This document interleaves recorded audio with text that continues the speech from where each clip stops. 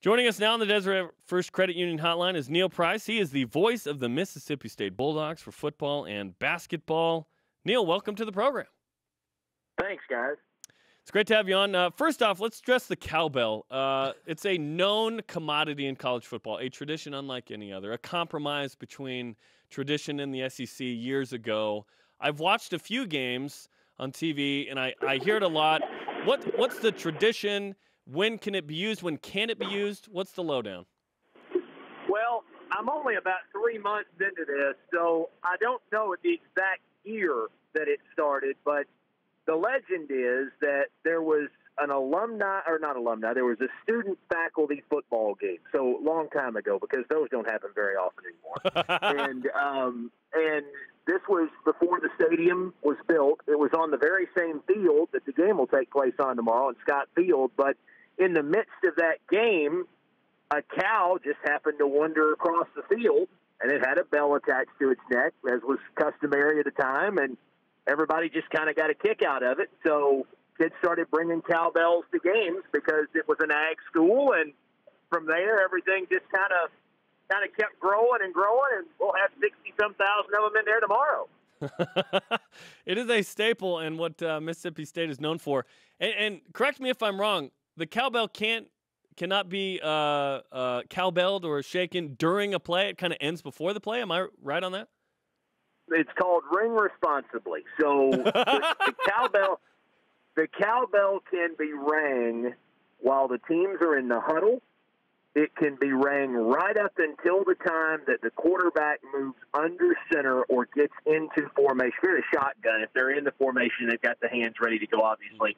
Then the cowbell. When the team comes to the line, that's the easiest way to describe it. So when the team comes to the line, the cowbell has to stop, and they're pretty good at it. They really, and it's the strangest thing because you won't be able to hear yourself think, and then as soon as the quarterback walks to the line, dead silence when State has the ball, and folks will just start yelling as loud as they can when BYU's got it. So it's a coordinated effort. Yeah, this is some serious rules and etiquette regarding the cowbell. Cowbell decorum. That is a perfect phrase for that. So beyond just the cowbell, when you look at this Mississippi State team, what do you view as the strength of this team this season?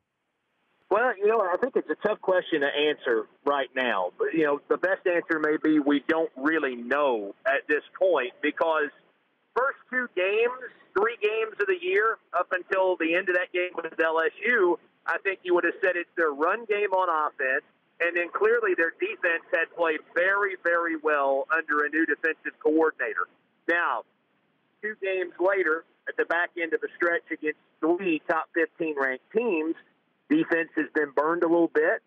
It's been harder to run the ball, and you don't know if those 2 things are maybe where you thought they were early in the year. So I'm interested to see tomorrow if they've made improvements in those areas against a big physical team. And if they have, then maybe those things do indeed bear out to be what we thought they were. But right now, I think all that, the strength of the team, that's still very much a topic of discussion and still something I think that's a bit of an unknown.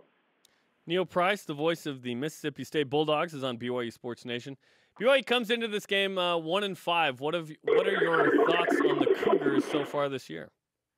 Well, I watched them play Boise State last Friday, and I think that they're a much better team than 1-5. I'll tell you that.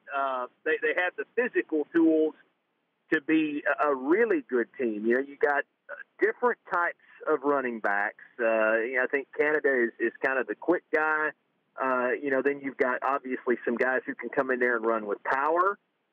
Matt Bushman, I think, is going to turn into a fantastic tight end by the time his career is done. I mean, to be a freshman and to be able to demonstrate the hands that he demonstrated on some of those catches against Boise, and the fact that he's just so versatile. I don't think they lined him up in the same place twice in the first half. He moved around a lot. So, they've got some skill people that can help. As Tanner Mangum gets healthier, he will be much better. And I thought he threw the ball with a lot of confidence against Boise. Strong arm, knew where he wanted to go with it. Didn't always work out, but I was impressed with his confidence.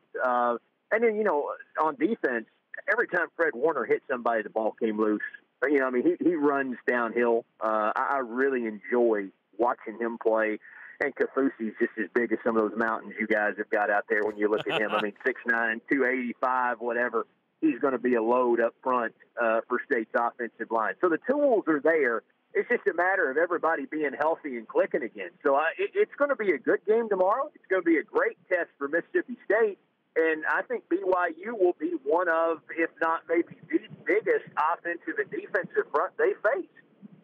Speaking of enjoying watching certain players play, I think Nick Fitzgerald falls into that category. Where is he at in his development as a QB? Well, he's getting better. And, you know, you look at the numbers, and especially coming off these last 3 games against the top 15 ranked teams, he's thrown his share of interceptions, and not all of them have been his fault. He's had some deflections that have turned into picks, you know, that kind of are a little misleading, I think. But what everyone has told me, and again, I didn't see him play more than just one game a year ago because I'm so new into it, but what everyone's told me is he has a much better understanding of the whys with regard to offense now. Why do you make this read? Why do you throw here in this situation? And it's not just simply take the snap, make 3 reads, and then just throw it wherever you think you should go or try to use your arm to beat somebody. So the cerebral part of it, the mental part of it, I think he's taken some big steps. The thing that's so impressive about him is for his size. You know, he's built like a wide receiver or a tight end more than a quarterback. And he is deceptively fast, I think, for that size. And, you know, uses his legs well, doesn't try to overdo that. You know, it's not like he wants to hit the eject button quickly. He's pretty patient with that part. But, you know, I've been impressed with just his decision-making, his poise, and just the confidence that he has, you know. And when you're playing that position, you've got to be confident, you know. I mean, and he certainly doesn't lack that. So he needs his receivers to win some one-on-ones for him. If they can do more of that and find ways to win those battles, and they had a tough time doing that against certainly Georgia and Auburn on the road. He's had some guys out in the receiver corps that are big playmakers that, you know, they'll get back a little. I think tomorrow, I don't know that they'll play, you know, like they were playing the first 3 games. But, you know, as you get those guys back and if they can win some one-on-ones for them, I think you'll see the numbers improve. Cougar fans will descend upon Stark Vegas, affectionately really known as Starkville, Mississippi, tomorrow. You're new to the area as well, but what do Cougar fans need to see, and where do they need to eat tomorrow or today? Well, I think they need to make it to downtown. You know, Starkville's a town of about 29,000 when school's not in, and it doubles in size during the school year. So if you just stick around campus, you're going to see some neat stuff. It's a beautiful campus. It's worth taking some time to walk around and see. But if you get into downtown, I think you'll get a little bit more of the culture of it. And there's some good restaurants you'll find along University/Main Street that are worth checking out, too. If you're breakfast folks, I would strongly encourage you to make it to the Starkville Cafe. Go early because it's not a very big place, and there's usually a line on game weekends, a long wait, but it's worth your time. If you're looking for a good lunch or dinner spot, Harvey's is on Highway 12. It never disappoints. The Veranda's a great place. It's over near the stadium, right off the south end of campus. It is world class to be in a town of 29,000 people.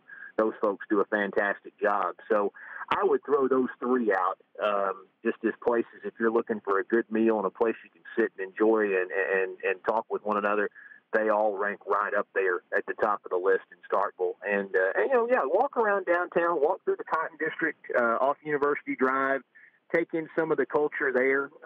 That's kind of the Cotton District's kind of the student hangout on the weekends, and there's a lot of stuff always going on. Some small restaurants down there and places you can go kick back and relax and just kind of get the feel of being in a college town. And that's what it is. I mean, it is a true Southern college town. And, you know, I came here from a town of 300,000 people and in another SEC city, and I have absolutely loved it. in the 3 months that I've been here. And I hope the folks from Provo and other points in Utah and everywhere else coming in that have never been here, I hope they'll fall in love with it and have a great experience too. Well, great insights, Neil. We appreciate the time. Have a great call tomorrow, and thanks for joining us. All right, guys. Thank you.